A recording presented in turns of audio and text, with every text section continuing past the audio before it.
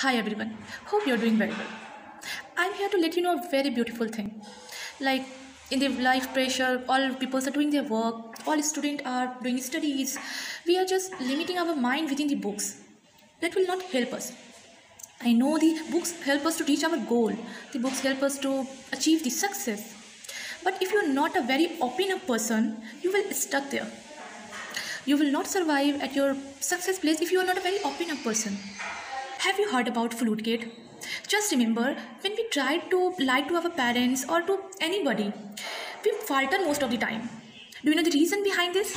The reason is that when we try to lie, the correct part or the true things comes on mind. And we just try to cover that true part. So, the principle of this part is most similar to the Floodgate game. Now come to the rule of the Floodgate. Ask something to your mind.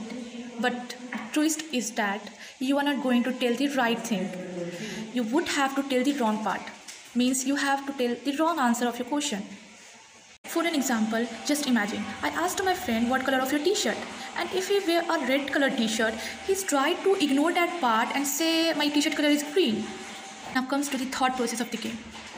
When you were trying to say the wrong answer, the right answer comes to your mind within a minute.